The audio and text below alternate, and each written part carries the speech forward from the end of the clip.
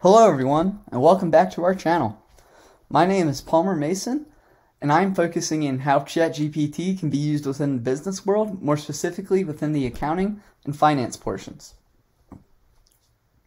In this video, we're going to go over how income statements and balance sheets can be produced by ChatGPT. Before we get started, please make sure to hit that like and subscribe button, and please comment what you'd like to see on the next video. We are always open to suggestions and love to hear back from y'all.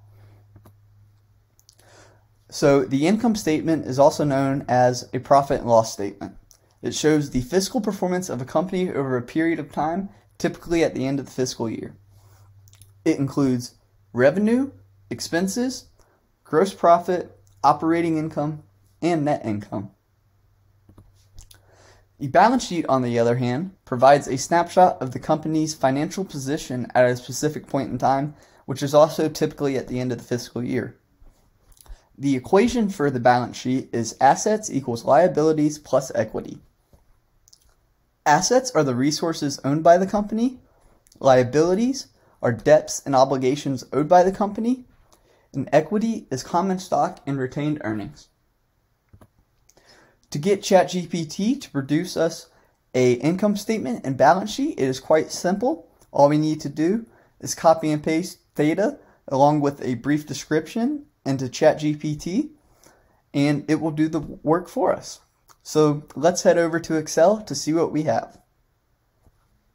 Alright, as we can see, we have some information pertaining to the XYZ Company as of 12/28/2022. And below the data, we have a short description of what we would like ChatGPT to do. In this instance, we do not have any tax to keep it simple. So all we need to do is copy this information, go to ChatGPT, paste it, and let it do the work for us.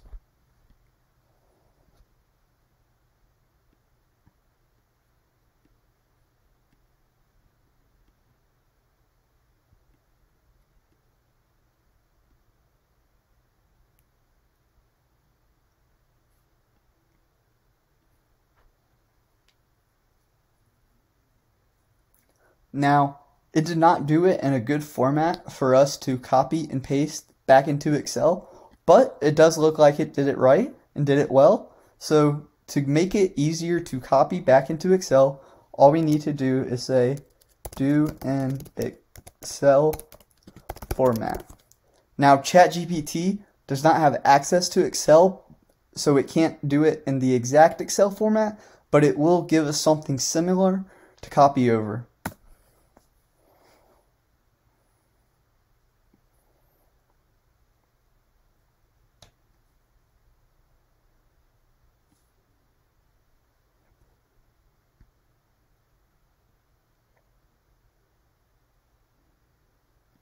There we go.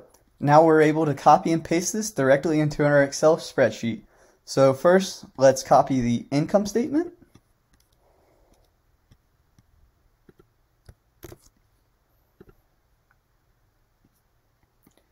And then let's copy the balance sheet.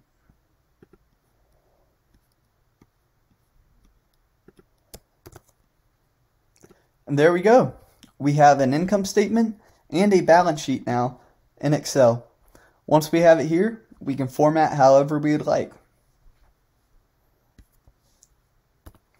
Thank you all for watching. Please make sure to subscribe.